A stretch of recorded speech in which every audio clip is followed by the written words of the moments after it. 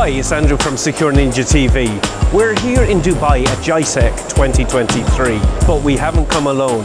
We're here with our CEO, Shakeel Tufail, who was invited to speak at the GISEC Cyber Stars stage. He spoke about a case study where we assessed the threat surface area of a large complex network.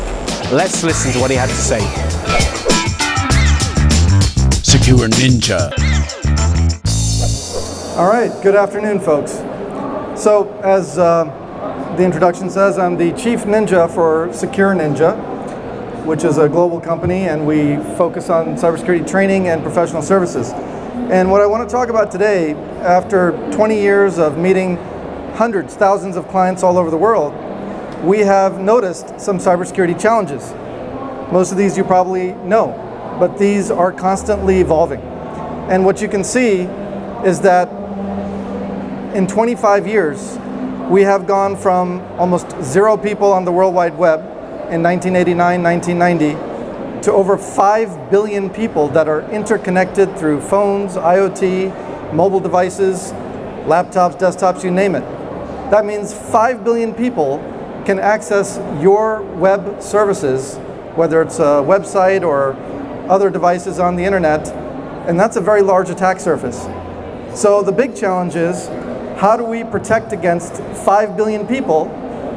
Hopefully, a very small portion are malicious or have bad intentions, but we have to protect against them because we're protecting very valuable assets.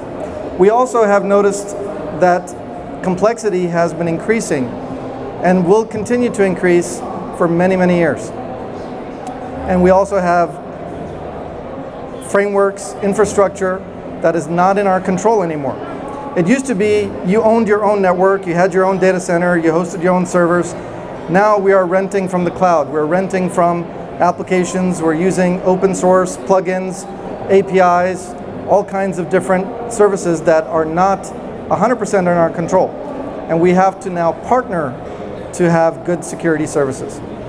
The other issue is that we have a lot of laws, a lot of regulations, more and more privacy, security laws are coming out all the time. The problem is that that's the minimum standards. We have to do more than just the compliance. We have to do more than just the checklist, because that's just the minimum. Attackers already know what the minimums are, and they can go far beyond that. And with all the different technologies and all the different areas that we're growing in technology and our governance and laws and regulations, we have to be experienced. We have to have training. We have to understand these new attack surfaces, the vulnerabilities, these exploits. So what are we trying to protect? You see, the whole reason we do security is to protect something valuable. So in most cases, when I ask organizations, what are you trying to protect? They will talk about data. They'll talk about their information. They'll talk about financial systems, money. So you can see the list here. We have data, we have money, we have time, we have reputation and brand, trust. We also have legal and compliance. A lot of it has to do with money.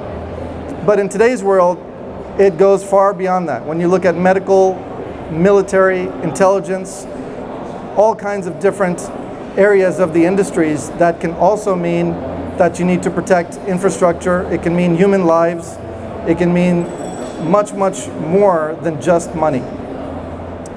So, again, I talked about the fact that we've done hundreds, thousands, over 20 years of assessments, of looking at different systems, both government and the private sector. And when we go in, we need to do penetration tests, we need to do security assessments, and we're just looking at one very small portion of the entire infrastructure. Infrastructure is more and more interconnected than ever before, right? It's not a single application. You double click on your desktop, you run the application, and you're done. Connects to a client, connects to a server, connects to another device. That is not the normal standard infrastructure anymore. When we take a look at organizations, we do the whiteboard, we look at the different architectures, we see a very simple interface. In this case, this is an actual case study of a probably top 10 largest bank in the world. and they had a web application they wanted to do a security assessment on, and we saw that it was a 3-tiered application, a front-end web, a middle tier with the application logic, the program, the code, and a database backend. And this is what everybody thought it looked like. When we started inspecting everything that was coming in and out, what we call ingress and egress, we found 23 different interfaces that were connecting into the database, connecting into the service from the back end, right?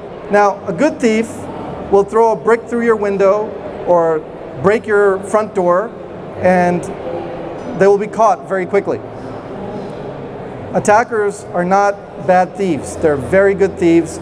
They do reconnaissance. They look at your entire architecture. They look at your ingress, egress. They know when you're home, when you're not home, and they find the weakest link, and that's how they attack.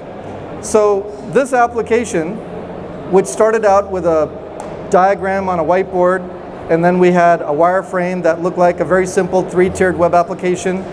When we saw these additional interfaces, we mapped them out, and that's what it looks like.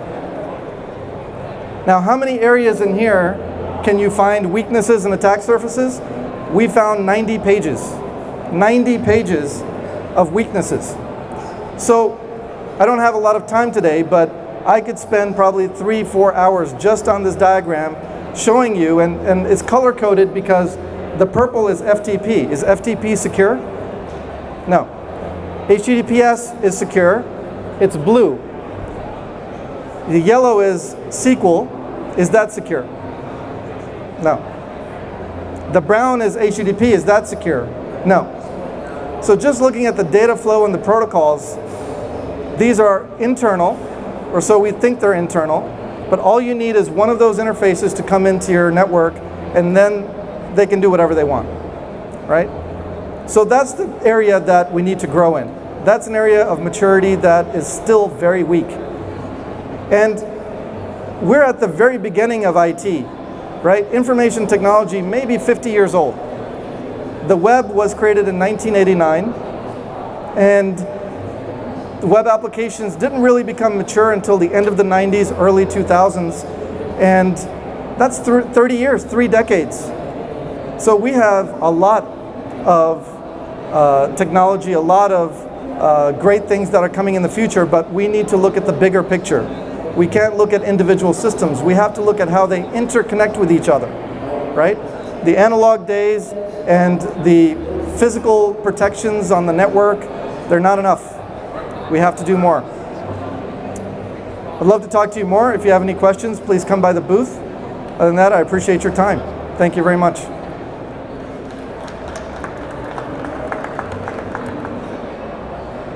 Thanks, Shakeel. Do you have any questions from the audience?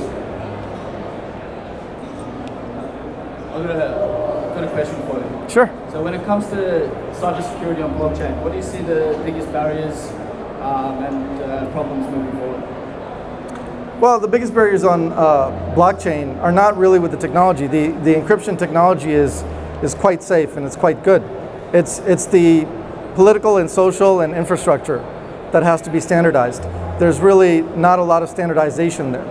And that's the issue. It's sort of like, you can say, is AES good? Well, AES is the standard. It's the standard for the US government. It's the standard for many organizations. There's nothing wrong with AES. It's the implementation. It's how it's used, how it's protected. And again, the bigger picture, that's what we have to look at. Yeah, thank you. Yeah. We've had a lot of fun in Dubai, where even the bus shelters are air conditioned. We hope you've enjoyed watching these videos as much as we've enjoyed making them.